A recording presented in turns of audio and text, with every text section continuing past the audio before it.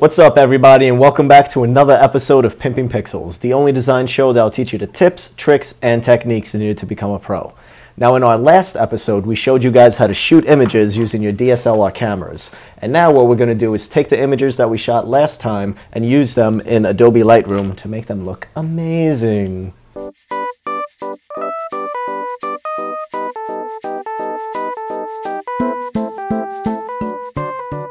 Now Lightroom makes it super easy to view your photos and then make quick and powerful adjustments to it. Now with Lightroom open, just point to the folder that you have your image in. After that, you can click on the photo you want to edit and then move to the top right and click on the Develop button.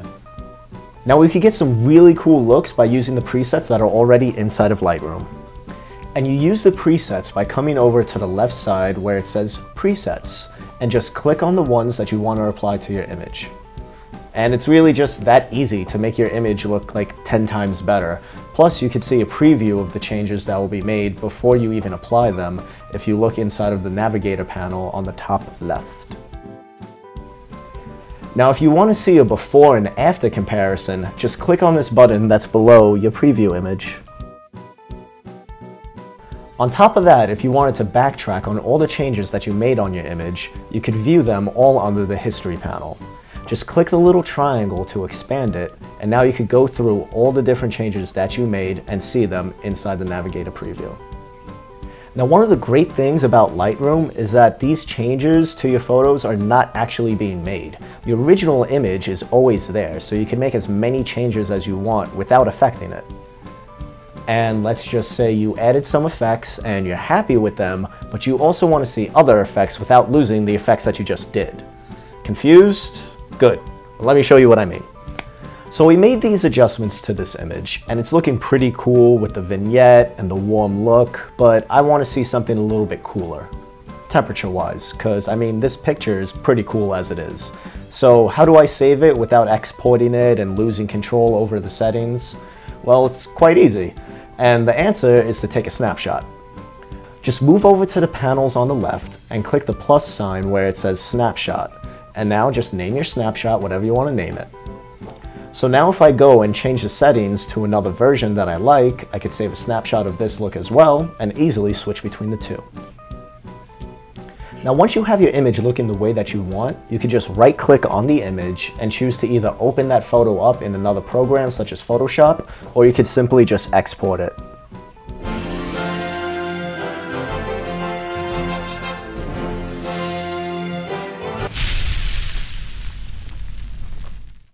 Now the presets that are already inside of Lightroom are just okay, but there are much better ones that you can find online. And one great source is presetsheaven.com. They have a bunch of really good presets, and the best part is that they're all free. So some of my favorite ones that you can find on their site are Holga and CWP Boost. If you want, you could grab these presets for yourself, and you could find the links below in the description. Now I'll show you guys how to download and install these presets into Lightroom directly, but first let's take a look at our new segment, Pimping Pixels Presents Rooms.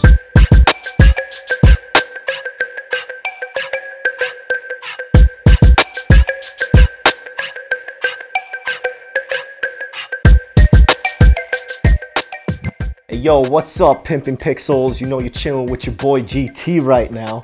So how about we just take a look at my room real quick?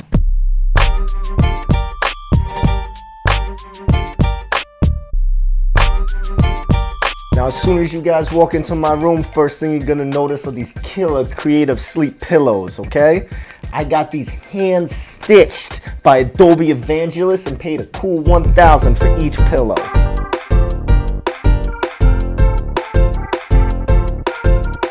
Now I tell everyone that, you know, I use them whenever I'm feeling a little bit tired, might take a little nap while I'm working, but yo, you know, real pimps don't sleep, you know what I'm saying? All we do is bring in that green, you feel me? Now right next to my pillows, I got this killer rad poster right here. Guy I bought it from told me that it was one of a kind. And right here in the corner, you could even see it's got the price listed. That means that's $31K. How do you figure that? Well, you know, over here it was originally $100,000, but then he slashed the price, made it $31,000.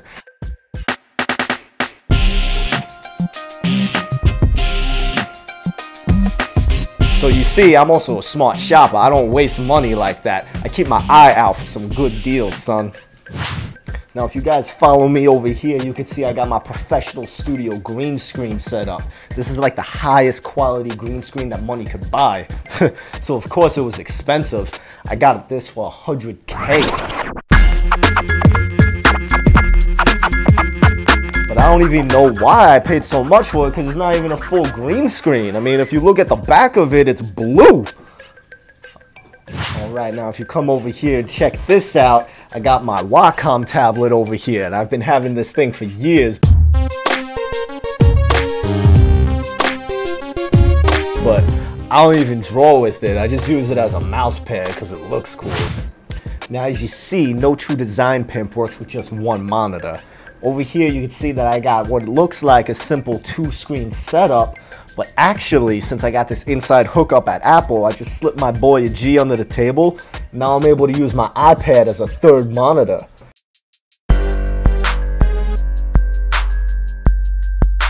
Check that out, son.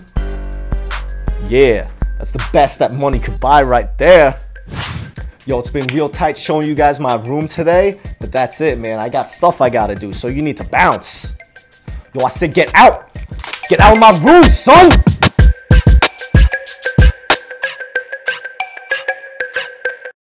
So I hope you guys liked our little segment poking fun of MTV Cribs, but now, as promised, let's see how to download presets and get them into Lightroom. So once you go to a website and you download your fancy new presets, just unzip them and save them into a folder somewhere that you could remember. Now go back into Lightroom, right-click on the presets, and make a new folder and name it the same as the folder of your new presets that you downloaded. Then just right-click on the folder name and choose Import. Navigate to where you saved those presets, select them all, and hit Import. Now they're ready to use inside of Lightroom. So that'll do it for this episode on Adobe Lightroom. Now playing with the presets is really just the beginning to the power that's behind this program. All of these presets can actually be done manually, and we'll take a look at making your own presets in a future episode. Now to make sure you guys don't miss that episode or any of our future episodes of Pimping Pixels, just make sure to subscribe to our YouTube channel. And you can find that button around here somewhere or in the description below. And you could also like us on our Facebook page so that you can get notified of all new episodes, design deals, and every Friday we post a brand new freebie for you guys. Either a brush set or font or pretty much anything that's awesome that will make your life easier as a designer. And if you want, make sure to follow me on Twitter. I'm keeping that as a more personal way so that you guys could see what new projects I'm working on, what new gear that I bought, and just things that I like.